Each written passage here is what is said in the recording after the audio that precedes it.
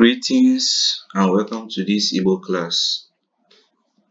Please, if you are just joining us for the first time on this class, click the subscribe button. The essence of the subscription is for you to get notification whenever there is an ongoing class, so you don't miss out on any class. Without wasting much of your time, we shall go straight to the topic. So the topic we should be talking on today is called Atumatu Okwu na Atumatu Agumagu. Atumatu Okwu na Atumatu Agumagu, which is figurative speech and figurative literature in English. Figurative speech and figurative literature. Atumatu Okwu na Atumatu Agumagu bụcha okwu nka ndị odee na okwu ji achọ edemede na ekwumekwu nka dị omimi mma. Atụmatụ okwu na atụmatụ agụmagụ bụcha okwu nka ndị odee na okwu ji achọ edemede na ekwumekwu nka dị omimi mma. Figurative speech and figurative literature are literary words the writers and narrators uses to make his writing or narration more interesting. Figurative speech and figurative literature are literary words the writer and the narrator uses to make his writing or narration more interesting. We shall be taking on the definition of Emenanjo 1986 for this Atumatu Agumagu. Emenanjo 1986 kọwara atụmatụ agụmagụ dịka aha nkenke jikọrọ ụmụ obere ọdịnala ndị ahụ ndị Igbo ji achọ ekwumekwu ma ọ bụ edemede mma.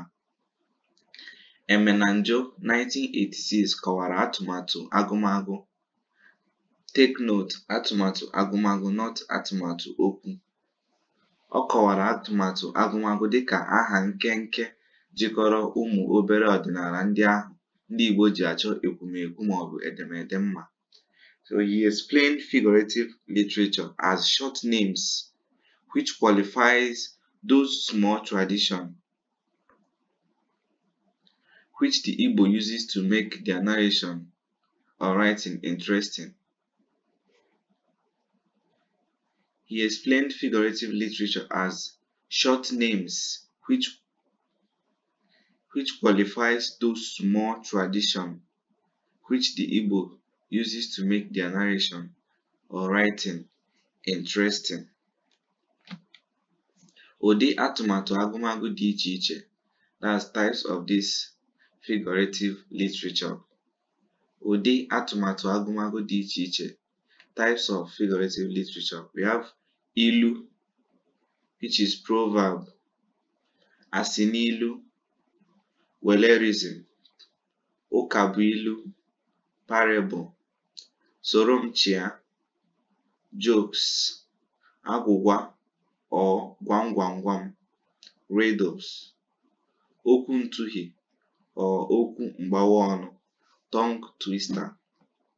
Ilu, proverb, asinilu, welerism, ụkabuilu, parable, soromchia, jokes, agwụgwa, gwam, riddles, okwu ntụghe or okwu mgbawa ọnụ, tongue twisters. So we shall be taking them one at a time in order to understand them more. Ilu, proverb. Ilu bụ okwu omimi eji akọwa ihe dị oke mkpa. Ilu bụ okwu omimi eji akọwa ihe dị oke mkpa.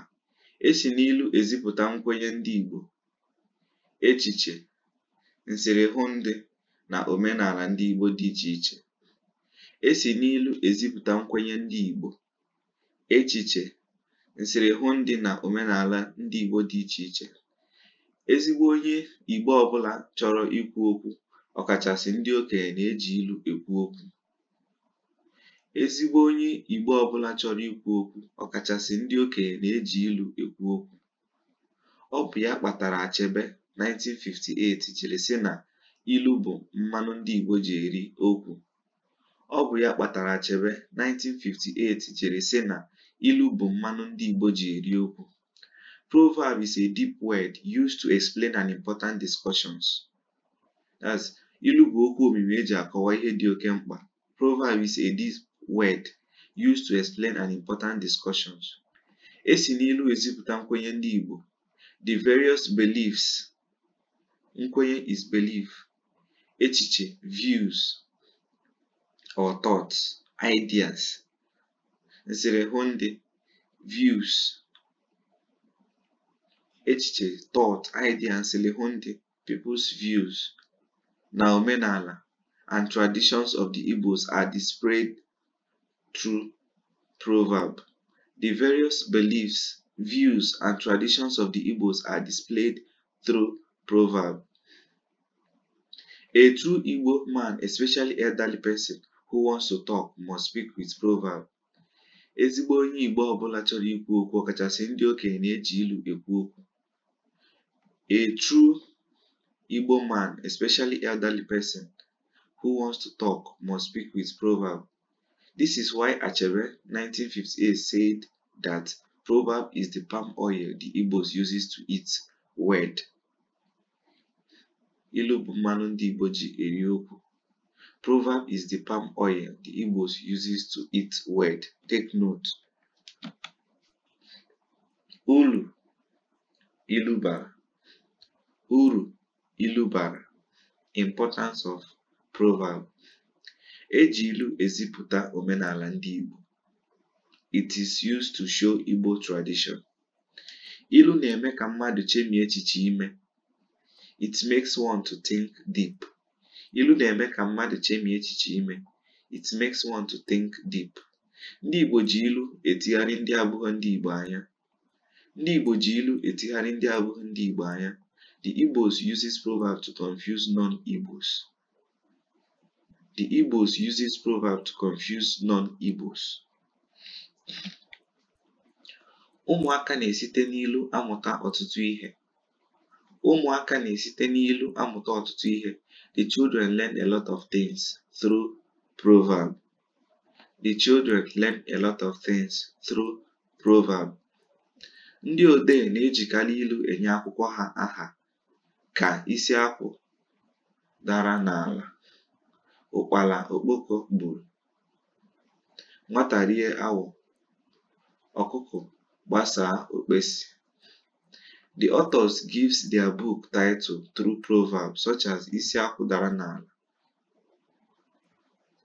ụkpala okpoko gburu, nwata rie awọ, ọkụkọ gbasaa okpesi, etc. That is dregawazia. Okwu achọghị ịkpa aha kpọmkwem. Eji ilu ekwu ya dịka oge a na-achọ ịlụ nwaanyị, oge a na-edozi esemokwu. Okwu achọghị ịkpa aha kpọmkwem.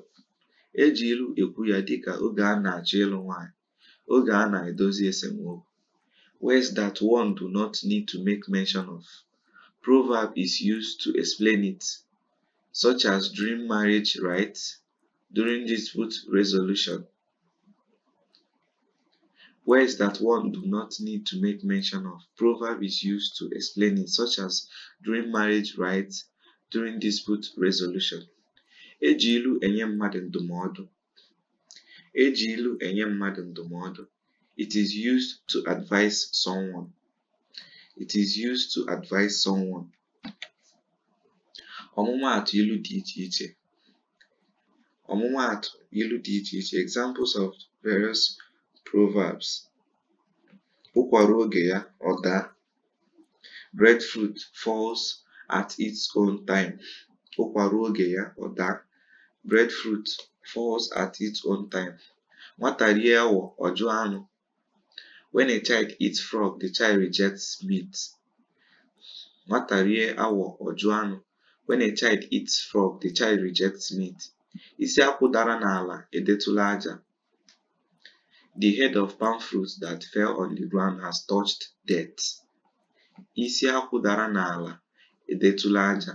The head of palm fruit that fell on the ground has touched death. Dimkpa taa akụ, ahụ ichere ya. Dimkpa taa akụ, ahụ ichere ya. When a real man eats kernel, you will see the shell. Nkịta richaa nsị, eze erewe ewu. Nkịta richaa nsị, eze erewe ewu. When dog eats shit, goat teeth decays. When dog eats shit, goat teeth decays. Nwa ehi sekpuru ala, ọ ṅụọ nne ya ara. Nwa ehi sekpuru ala, ọ ṅụọ nne ya ara. When calf kneel down, he will suck the cow breast. Or when calf kneels down, he will suck the mother's breast. Onye kpatara nkụ ahụhụ si ngwere bịara ya ọrụ. Onye kpatara nkụ ahụhụ si ngwere bịara ya ọrụ. He who fetch ant-infested firewood is inviting the lizard for a visit. He who fetch ant-infested firewood is inviting the lizard for a visit. Nwata kwọchaa aka, o soro ọgaranya rie nri. Nwata kwọchaa aka, o soro ọgaranya rie nri. When a child washes his hands, he will eat with the elderly. Aka weta, o juo ọnụ. When hands bring together, it will full mouth. Aka weta, o juo ọnụ. When hands bring together, it will full mouth. Onye gbaa bọọlụ ọracha oroma. Onye gbaa bọọlụ ọracha oroma. When one play football, he licks orange. When one play football, he licks orange. Mberede nyere dike, mberede ka eji ama dike. Surprise or suddenness supersedes a man, but that is when a real man is known. Surprise or suddenness supersedes a man, but that is when a real man is known. Asị n'ilu, welerism. Asị n'ilu, welerism. Asị n'ilu bụ nkenke akụkọ esi na ya ezipụta echiche dị omimi. A na-enwe onye maọbụ ihe akpọrọ aha na ọ bụ ya sịrị. Asị n'ilu bụ nkenke akụkọ esi na ya ezipụta echiche dị omimi. A na-enwe onye maọbụ ihe akpọrọ aha na ọ bụ ya sịrị. Welerism is a short story that is used to express deep thoughts. There is always a person or something whose name is attributed to a saying. Welerism is a short story that is used to express deep thoughts. Ọ bụ nkenke akụkọ esi na ya ezipụta echiche dị omimi. There is always a person or something whose name is attributed to a saying. A na-enwe onye maọbụ ihe akpọrọ aha na ọ bụ ya sịrị. For example, ọmụmaatụ, ọ kwasịrị ụmụ ya ha tụrụ ụtụ ji na ha tụrụ ụtụ mgbọrọgwụ ka ọ ga-abụ onye nwe ji gburu ya ha tụrụwa mgbọrọgwụ. Ọ kwasịrị ụmụ ya ha tụrụ ụtụ ji na ha tụrụ ụtụ mgbọrọgwụ ka ọ ga-abụ onye nwe ji gburu ya ha tụrụwa mgbọrọgwụ. Quail bird said to her children, when you peck on yam, you peck on roots, so that when the farmer harvests his yam, you can peck on roots.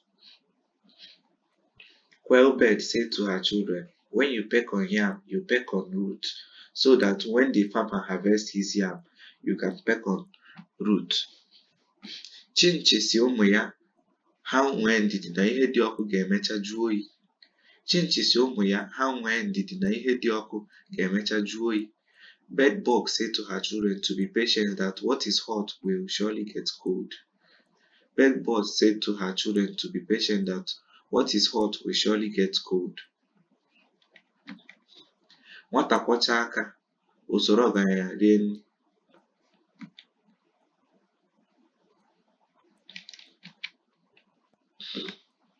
Ọkụkọ sị na ihe ya ji aṅụ mmiri eleghị anya elu bụ na ọ bụ n'elu ka ọnwụ ga-egbu ya ga-esi bịa. Ọkụkọ sị na ihe ya ji aṅụ mmiri eleghị anya elu bụ na ọ bụ n'elu ka ọnwụ ga-egbu ya ga-esi bịa. Fowl said that the reason why he drinks water and look up is because what will kill him comes from above. Fowl said that the reason why he drinks water and looks up is because what will kill him comes from above. Onye ara sị na ihe ya ji ekwu ọtụtụ okwu bụ na ya na-ekwu ọzọ a na-abata ya ọnụ. Onye ara sị na ihe ya ji ekwu ọtụtụ okwu bụ na ya na-ekwu ọzọ ọzọ anabata ya ọnụ. Madman said that the reason why he talks much is that as he is talking, more talk will be coming. Madman said that the reason why he talks much is that as he is talking, more talk will be coming. This Asinilu, if you listen to these examples that I just read out now, you will note that whenever an Asinilu statement is being made, you hear that so person said, so thing said, like Okuko sere, Onyara sere, Madman said. That is the statement of this Asinilu. A na-enwe onye or ndị a kwuru na ọ sịrị. There is always a person or something that this saying is attributed to. That is how the statement of this Asinilu is. Ukabilu, parable.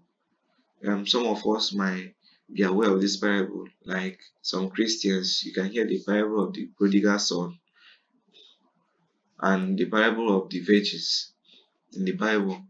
So Ukabilu bụ nkenke akụkọ dị omimi ndị Igbo ji ekwu okwu. Ukabilu na-eto ogologo karịa ilu na asinilu. Ukabilu bụ nkenke akụkọ dị omimi ndị Igbo ji ekwu okwu. Ukabilu na-eto ogologo karịa ilu na asinilu. It is a short, deep story the Igbos uses to talk. Parable is longer than proverb and welerism. It is a short, deep story the Igbos uses to talk. Parable is longer than proverb and welerism. Atumatu Okwu, this example of this proverb. Ihe ibi ji anya arọ abụghị na ọ bụkarịrị ihe a na-ebu n'isi, kama na ebe ọ dị abụghị ebe ọ na-abụ ihe jide nwoke ọjị a na-atọ ya. Ihe ibi ji anya arọ abụghị na ọ bụkarịrị ihe a na-ebu n'isi, kama na ebe ọ dị abụghị ebe ọ na-abụ ihe jide nwoke ọjị a na-atọ ya. Swollen scrotum is heavy, not because it is heavier than load. Rather, its position is not funny to man. Onye ara sụnyere be ya ọkụ na-apụ apụ. Ndị hụrụ ya jụrụ ya, gịnị na-eme be ya? Ọ sị ha na ya apụọla, nke ahụ were na-eme. Onye ara sụnyere be ya ọkụ na-apụ apụ. Ndị hụrụ ya jụrụ ya, gịnị na-eme be ya? Ọ sị ha na ya apụọla, nke ahụ were na-eme. A madman set his home on fire and left the house. When he was asked what is happening at his place, he said he had left home before it started happening. If you listen to this example, you see that it is longer than proverb and welerism. It is a short story that is longer than proverb and welerism. Mkpi dọrọ nne ya aka na ntị si ya enyekwala ya mkparị n'ihi na ọ kparịa ya ụbọchị ọzọ ya egosi ya na ya bụ nwoke. Mkpi dọrọ nne ya aka na ntị si ya enyekwala ya mkparị n'ihi na ọ kparịa ya ụbọchị ọzọ ya egosi ya na ya bụ nwoke. He goat warned his mother goat. He goat warns his mother goat not to insult him again. If not, he will show her that he is a man. Soromchia jokes. Soromchia jokes. Nke a bụ nwa nkenke akụkọ na-akpakarị mmadụ ọchị mana nghọta ya na-adị omimi. Echiche ọ na-ewepụta na-abụkarị mkpa ọchị. Nke a bụ nwa nkenke akụkọ na-akpakarị mmadụ ọchị mana nghọta ya na-adị omimi. Echiche ọ na-ewepụta na-abụkarị mkpa ọchị.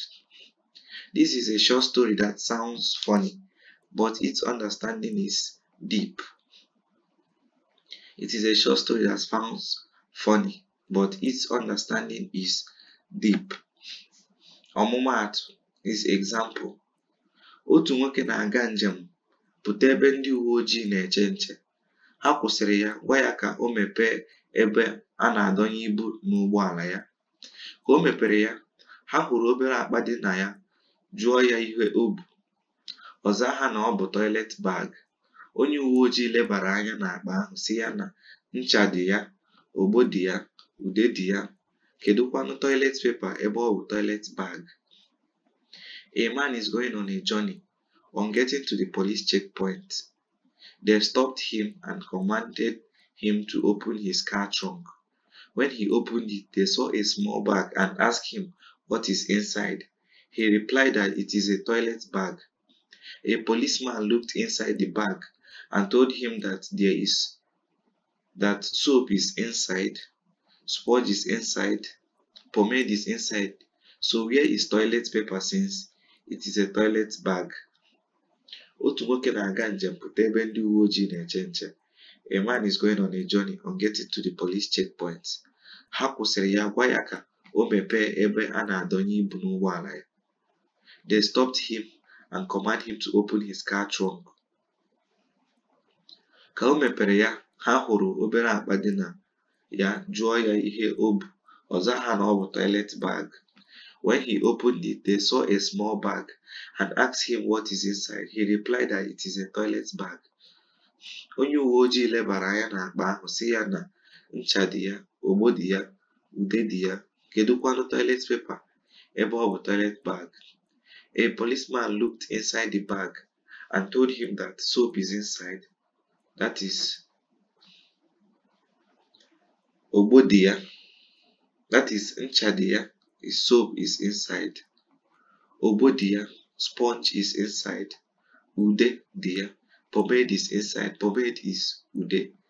So where is toilet paper since it is a toilet bag?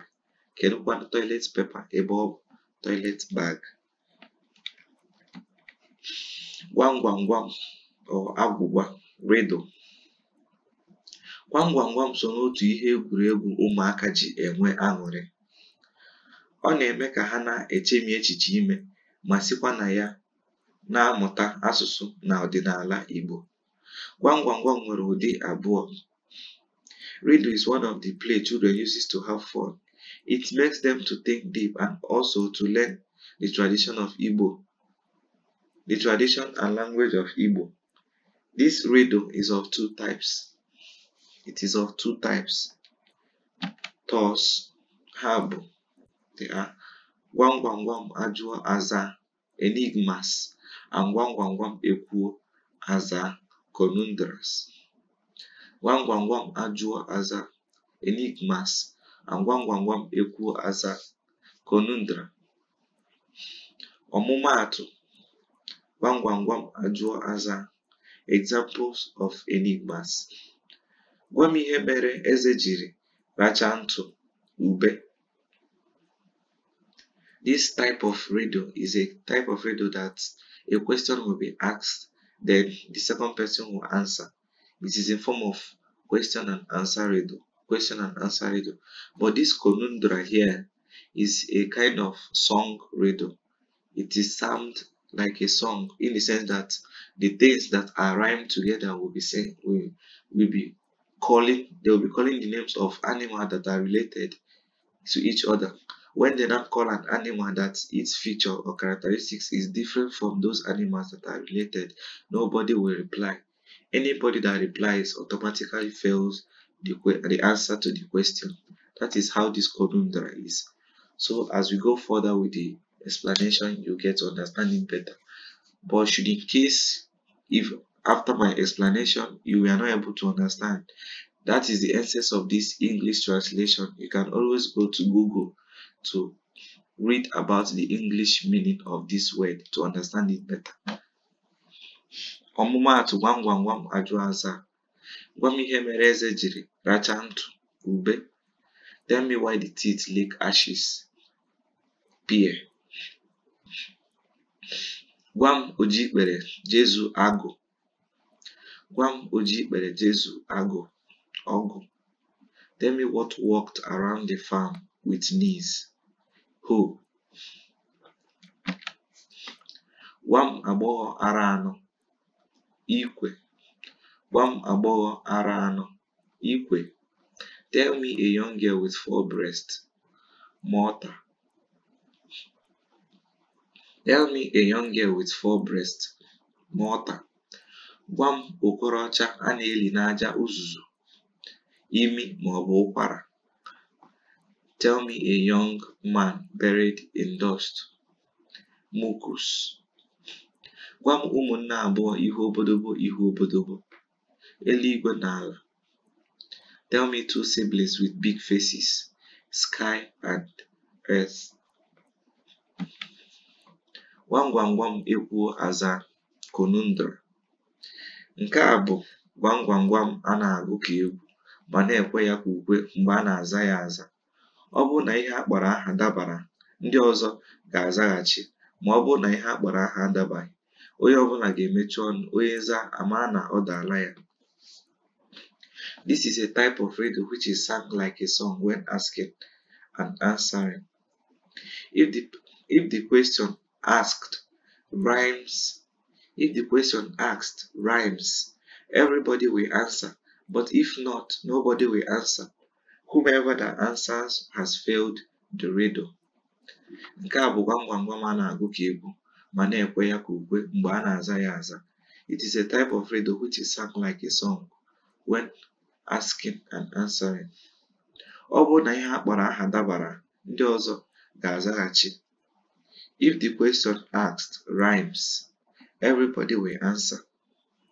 Mana ọ bụrụ na ihe a kpọrọ aha adabaghị, onye ọbụla ga-emechi ọnụ, onye zaa amara na ọ daala ya. But if not, nobody will answer. Whomever that answers has failed the riddle. Ọmụmaatụ is example. Ole anụ na nku na nku na nku. That's which animal has wings? Wings, wings. Ole anụ na nku na nku na nku. Ole anụ na nku na nku na nku. This nanku nanku is the reply to this question. So while they are singing it, all animals will be wings, will be now re-mentioned. They will be calling out animals with wings. Immediately they make mention of animals that do not have wings, everybody just keeps quiet. Whomever that answers has failed the question. Ole anụ na nku na nku na nku. Ijiji na nku na nku na nku. Egbe na nku na nku na nku. Ọkụkọ na nku na nku na nku. Anwụ na nku na nku na nku. Ngwere na nku na nku. So immediately they mention this ngwere na nku, you have to keep quiet because lizards do not have wings. If you look at these animals that are mentioned here, fly, housefly, it has wings. Kite, it has wings. Fowl, it has wings. Mosquito has wings, but lizard do not have wings. The same thing with here. Ole anụ na mpi na mpi na mpi. That's which animal has horn, horn, horn. Ewu na mpi na mpi na mpi. Ehi na mpi na mpi na mpi. Ebule na mpi na mpi na mpi. Atụrụ na mpi. You keep quiet because sheep do not have horns. Okwu mgbawa ọnụ ma ọ bụ okwu ntụhie. Tongue twister.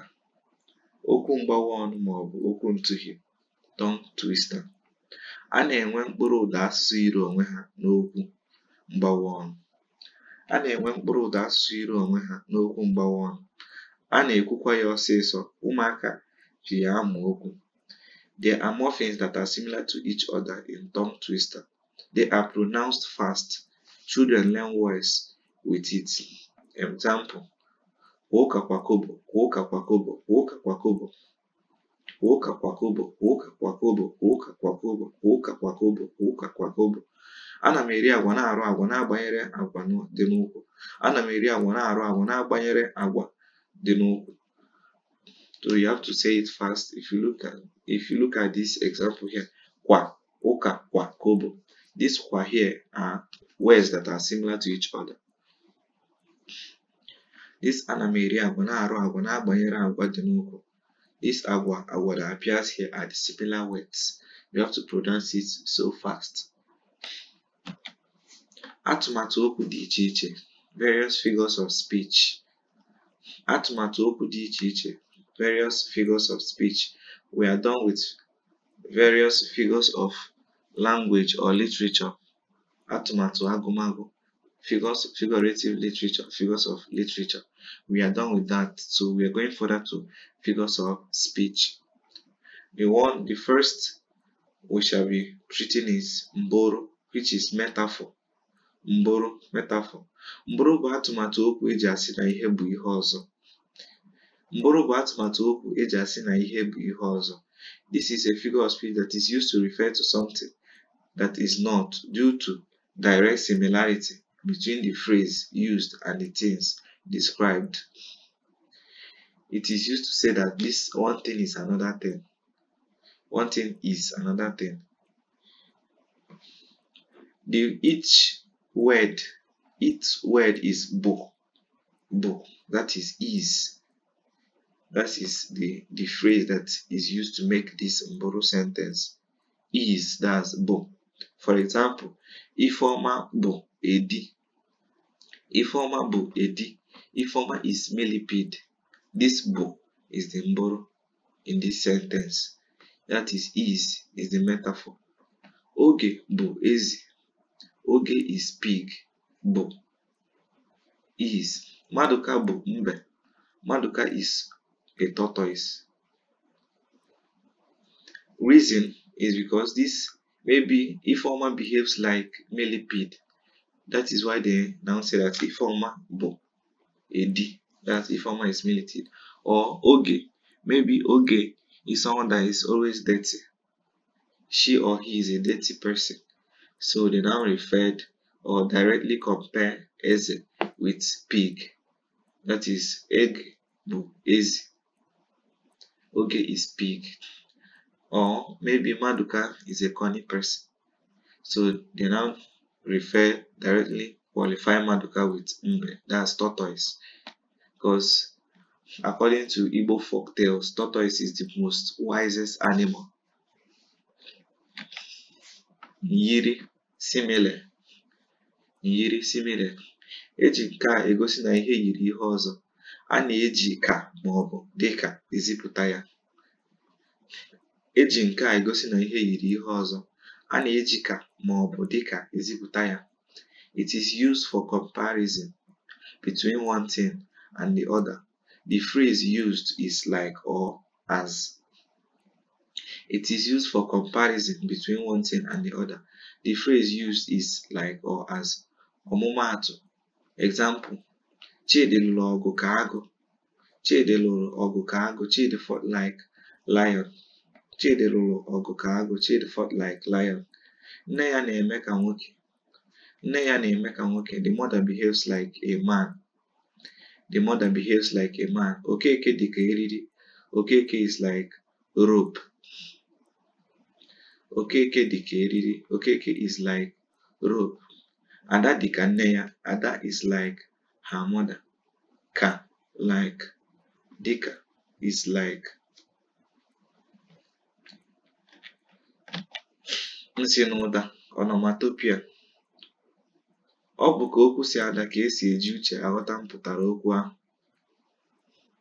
Ọ bụ ka okwu si ada ka esi eji uche aghọta mpụtara okwu ahụ. It is from the sound of the word that one understands the meaning of the word.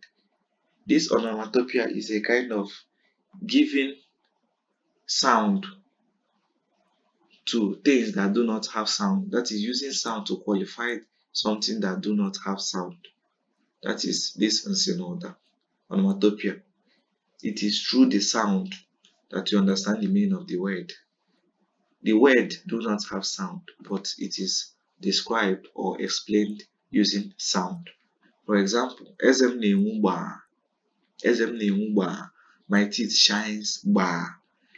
Teeth do not have sound, but this gbaa is used to qualify how neat and how clean, how sparkling the teeth is. That is using sound to explain something that do not have sound. Ntutu isi ego dị yori. Ntutu isi ego dị yori. Ego's hair is yori. Hair do not have sound, but this yori sound is used to explain how twisted and relaxed the hair is. Anya ya na-eke zizizi. Anya ya na-eke zizizi. His eyes shines zizizi. Mbịambịa mgbochi ume. Alliteration. Mgbe otu mgbochi ume pụtara ọtụtụ ebe n'okwu, akpọọ ya mbịambịa mgbochi ume. Mgbe otu mgbochi ume pụtara ọtụtụ ebe n'okwu, akpọọ ya mbịambịa mgbochi ume. When one consonant appears many places in a sentence, it is called alliteration. When one consonant appears many places in a sentence, it is called alliteration. Ọmụmaatụ. Ekwe ekwe na-ekwe n'ute ekwere. Ekwe ekwe na-ekwe n'ute ekwere. This kwe, kwe, kwe is the consonant in this sentence. So it appears like many places, 1, 2, 3, 4 places. Ekwe ekwe na-ekwe n'ute ekwere. Ekwe ekwe na-ekwe n'ute ekwere. Nwaanyị na-akwa akwa. Ị na-akwa akwa na ọkụkọ yiri akwa n'elu akwa ịkwara akwa dị n'elu akwa. Nwaanyị na-akwa akwa. Ị na-akwa akwa na ọkụkọ yiri akwa n'elu akwa ịkwara akwa dị n'elu akwa. Nwaanyị na-akwa akwa. Ị na-akwa akwa na ọkụkọ yiri akwa n'elu akwa ịkwara akwa dị n'elu akwa. These words here can also be used to form a tongue twister. That is okwuntughe, because it rhymed and it can be said fast, very fast. Papa Peter patara papa paya papa Paul. Papa Peter patara papa paya papa Paul. Papa Peter patara papa paya papa Paul. Papa Peter patara papa paya papa Paul. This P here is the alliteration. Mbịambịa ụdaume, assonance. Nke a bụ ebe otu ụdaume na-adapụta ọtụtụ oge na okwu. It is similar to that of alliteration, but the difference here is that this one is all about consonant, while alliteration is vowel sound. So it is similar. Whenever you see a sentence whereby vowel sound appeared many times in a sentence, you know that it is assonance. But if consonant sound appears many times in a sentence, you know that it is alliteration. For example, ekwe ekwe na ekwe n'ute ekwere. This here is the vowel sound, that is ụdaume. It appeared different places in this sentence. Ọbụbụ na ahụhụ hụrụ ahụhụ n'anya. Ọbụbụ bụ ahụhụ hụrụ ahụhụ n'anya. Ọbụbụ bụ ahụhụ hụrụ ahụhụ n'anya. O. That is bo. That's o is the vowel sound here. O. That is ọbụbụ bụ ahụhụ hụrụ ahụhụ n'anya. O. Mme mmadụ, personification. Mme mmadụ, personification. Mme mmadụ bụ ebe a na-ewere ihe adịghị ndụ ka a ga-asị na ọ dị ndụ. Dịka mme mmadụ bụ ebe a na-ewere ihe dị ndụ. Ebe a na-ewere ihe adịghị ndụ ka a ga-asị na ọ dị ndụ. This is giving human characteristics to an inanimate things, such as is giving human characteristics to non-living things, referring to non-living things as if it has life in it. It's as if it has human attributes. For example, that is such as this example here. Njem corona si mba China bata ala Nigeria. Nje corona si mba China bata ala Nigeria. The disease of corona came or migrates from China to Nigeria. The disease or the journey of corona disease which migrates from China to Nigeria. Coronavirus is not a living thing. So how can coronavirus move or undergo a journey? You understand? That is giving this characteristics of a human being, that it is only a human being or a living thing that moves or migrates or transports itself from one country to another, or one place to another, and not a non-living thing. But this statement, this example here, the statement is sounding as if coronavirus is a human being. Ụdara achaghị acha na-ama ụra. Ụdara achaghị acha na-ama ụra. Unripe cherry slaps. Cherry cannot slap a human person. It is not a human being. But from the statement, it is being given a picture of slapping as if it is a human being. That is this personification, giving a human characteristics to an inanimate thing. Agụụ chụpụtara ndị mmadụ ezi. Hunger brought them outside or pursued people outside. Hunger pursued people outside. Nkwusara, apostrophe. Nkwusara, apostrophe. Nkwusara bụ ịgwa ihe enweghị ndụ okwu ka a ga-asị na ọ na-anụ ihe. Nkwusara bụ ịgwa ihe enweghị ndụ okwu ka a ga-asị na ọ na-anụ ihe. This is when one talks to an inanimate thing as if it hears what one is saying. This is when one talks to an inanimate thing or a non-living thing or a non-human, as if it hears what one is saying. For example, mmiri chere ka chi jie tupu izowe. Mmiri chere ka chi jie tupu izowe. Rain, please wait till nightfall before you fall. Wait, please wait till night before you fall. Please don't mind this my typographical error here. There's supposed to be T here and before you fall. Anwụ biko achagbukwala m. Anwụ biko achagbukwala m. Sun, please do not kill me. Sun, please. So someone is talking to an inanimate things, a non-living things, as if it is hearing what they are saying. Someone can just decide to come out under the sun because the sun is too harsh. The person will be like, sun, please do not kill me. Mapa mina. Uroku pun. Uroku pun. Nke a bụ ịkpọ ihe ụfọdụ aha ọzọ kama ịkpọ ha ezigbo aha eji mara ha. Nke a bụ ịkpọ ihe ụfọdụ aha ọzọ kama ịkpọ ha ezigbo aha eji mara ha. Ndị Igbo kwenyere na mgbe ụfọdụ akpọ ihe aha, ihe ahụ apụta ma ọ bụ ihe ọjọọ eme. Ndị Igbo kwenyere na akpọ ihe aha ya, ihe ahụ apụta ma ọ bụ ihe ọjọọ eme. This is when we call something another name instead of its original name. The Igbos believe that sometimes when you call something its name, that is its original name, a thing will appear or something evil might happen. The Igbos believe that when you make mention of a something, an animal, or in an evil something, the person might decide to appear or something bad might happen. For example, anụ eriri gbafere ebe ahụ. Anụ eriri bụ agwọ. Instead of calling agwọ gbafere ebe ahụ, you will be like anụ eriri gbafere ebe ahụ. Road animal just passed. That is using its nickname instead of its original name to make mention of that. Anụ eriri gbafere ebe ahụ. Rope animal just passed. Abụ abụghị. Abụ abụghị.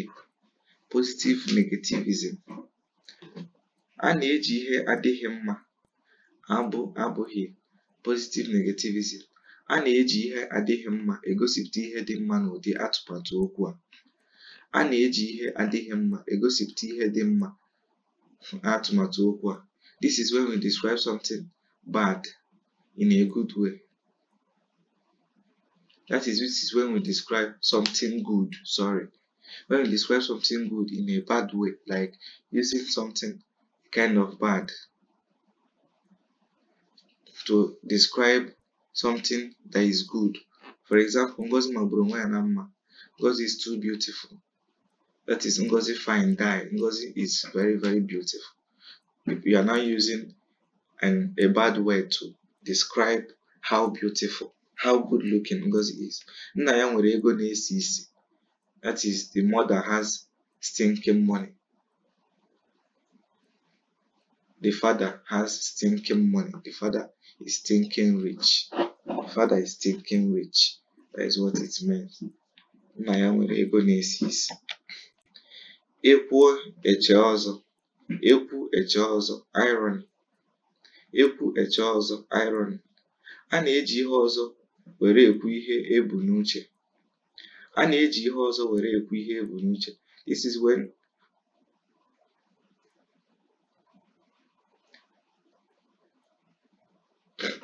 when the main meaning is the opposite of the literal meaning.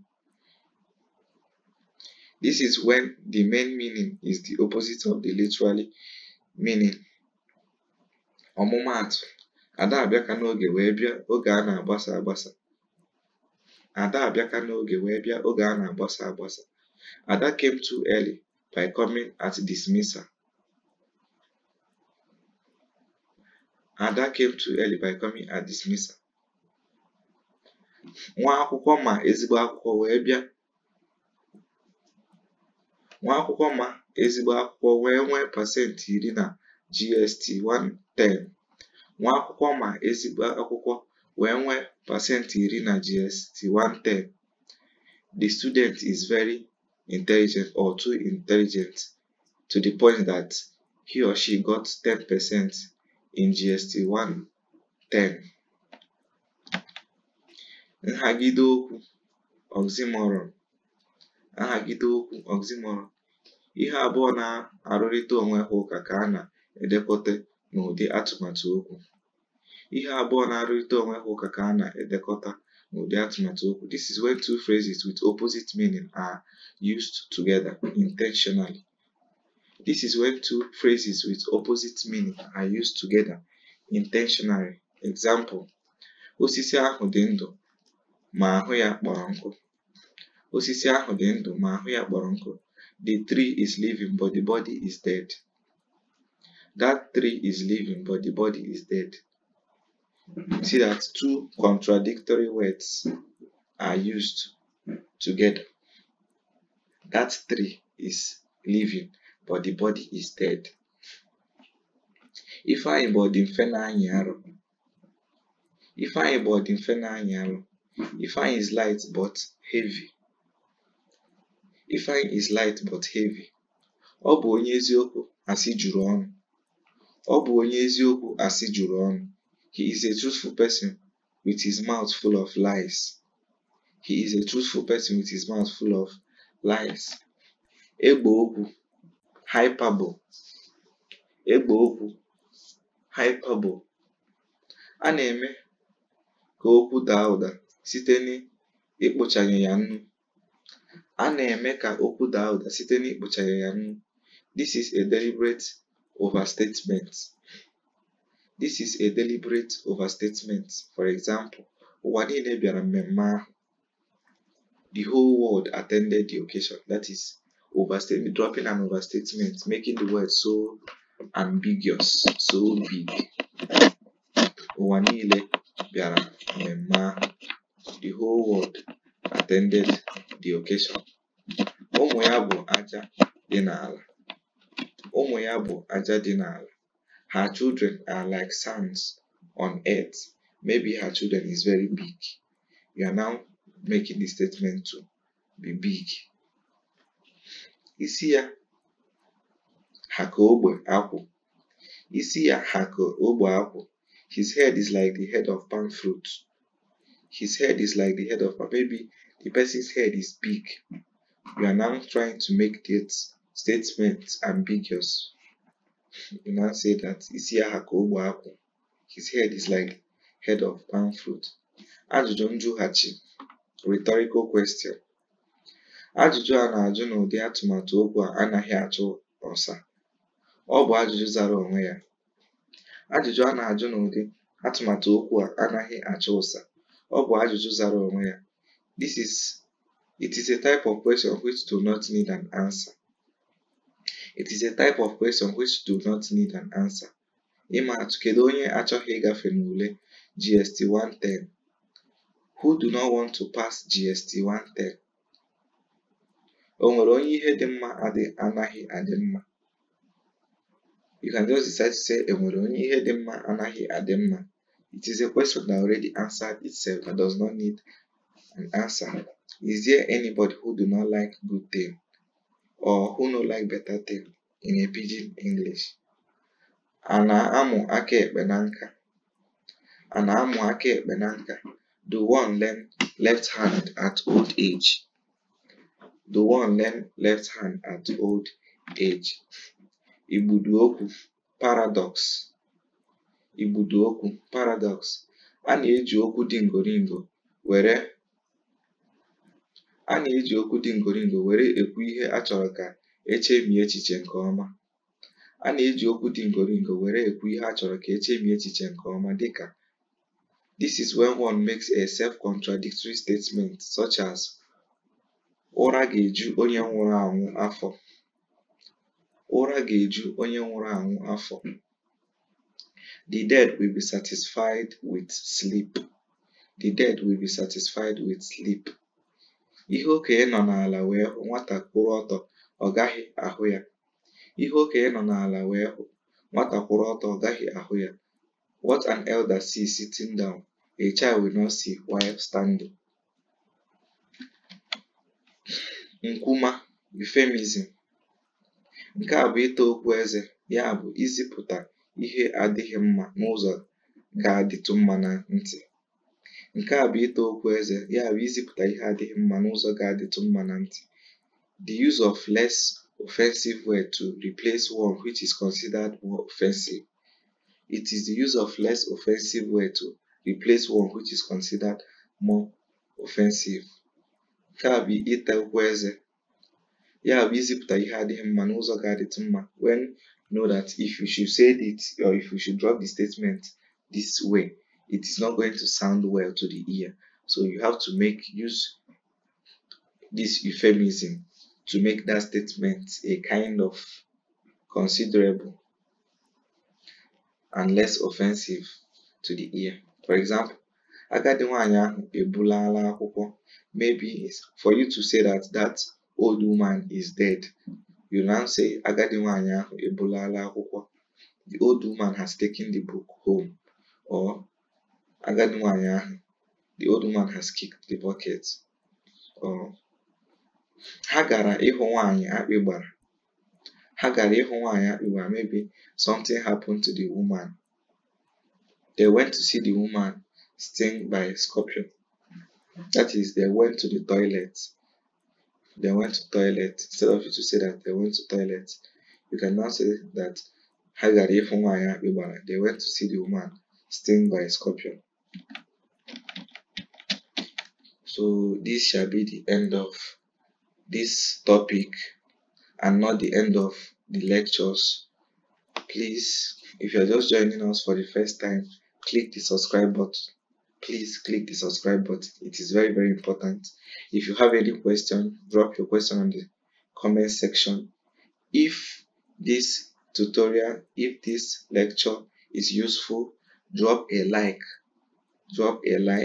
Share to your friends that you know that they are finding it difficult with Igbo language. Thank you so much and see you in the next class.